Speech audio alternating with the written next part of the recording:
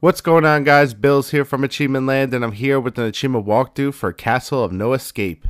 This game's on Xbox One for only $2.99, and it's a very easy completion. You can get all the achievements in like 5 to 10 minutes. They recently updated this game to make it easier, and they added more achievements. It was normally just 1,000, now it's 2,000 gamer score. So I'm going to run you through this game and show you how to complete and get all 2,000 gamer score very easily. So this game has 15 achievements. It had 10 before, but then they added 5 more, 5 really easy ones. The first 3 are for starting the game with each of the characters. There's 3 different characters. Before we had to complete the game, now all we have to do is start the game with each character. Meet the friendly NPC. There's one that tries to sell you stuff. He's easy to find. He's like all over the place. Successfully evade an attack. For this one, you gotta punch an enemy first, and then you gotta just move away, and this will pop. Find and use an orb. There's these purple orbs around. You gotta find them, and then once you find it, you gotta press A on it to use it. Open your first chest. Open a second chest. When you find the orb, just keep spamming A on it, and you'll eventually fail using it, and we'll get this achievement. Don't do anything for 10 seconds. This is gonna be our first achievement. Once we start the game, we're just gonna stand there until this pops. Reach the second floor, third floor, fourth floor, fifth floor, and sixth floor. Very easy. There's 6 floors, and you just have to go between them using the stairs. So these are the 3 different characters. We're going to start with the first one, Champion. So press L bumper. You're going to get the achievement for starting with this character. And then we're just going to stand still for 10 seconds so we get that other achievement out of the way. There we go.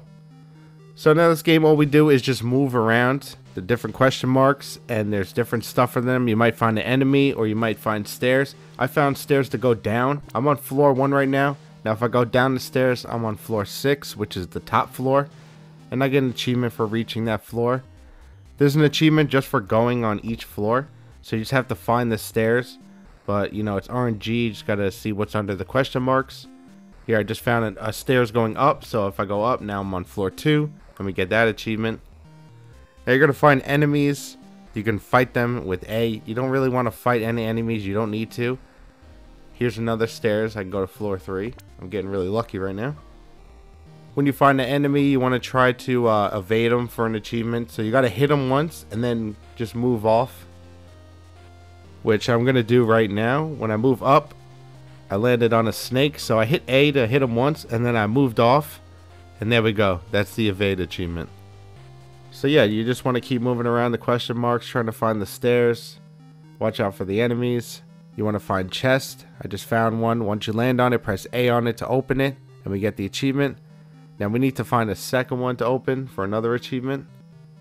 We also need to find the orb and the friendly NPC.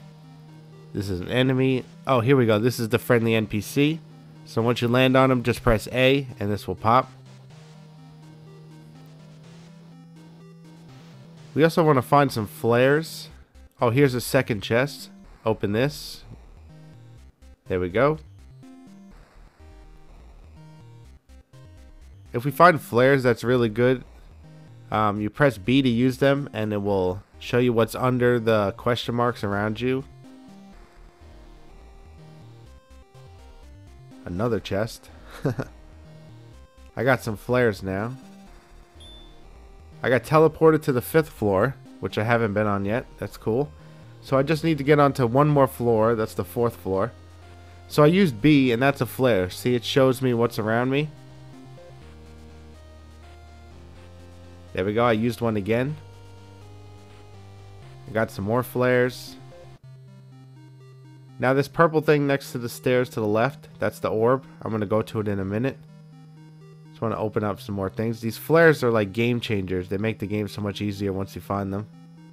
You could just totally avoid the enemies if you can get around them. Got some more flares. And there we go, stairs down. That's what I was looking for. So now I've been on every floor, so I got those achievements out of the way. I'm going to go back up to the 5th floor though, because I want to get that orb. I just wanted to see what was on this floor. You don't need a lot of these things like the diamond and the opal and the books. All we need now is the orb. There's 2 achievements that we can get on it.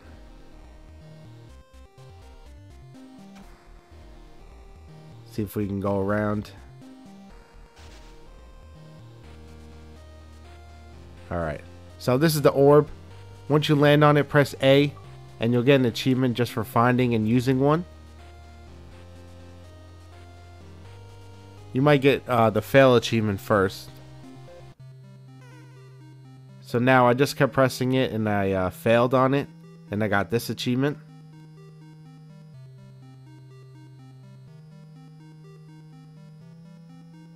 Now all I have left is to play with the other 2 characters. I did everything without even dying yet. So you could just keep going on an enemy and try to fight them until you die. And then just play with the other 2 characters. If you land on an enemy, just keep hitting A and you'll fight them and you'll eventually die.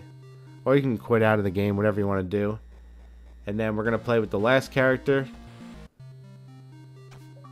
And that's going to be our last achievement, and now we're done with this game. So there we go, that's the achievement walkthrough for Castle of No Escape. There's also Castle of No Escape 2, which is out and it's very easy, which I also have a walkthrough for. You can get both games in a bundle if you want, just a heads up.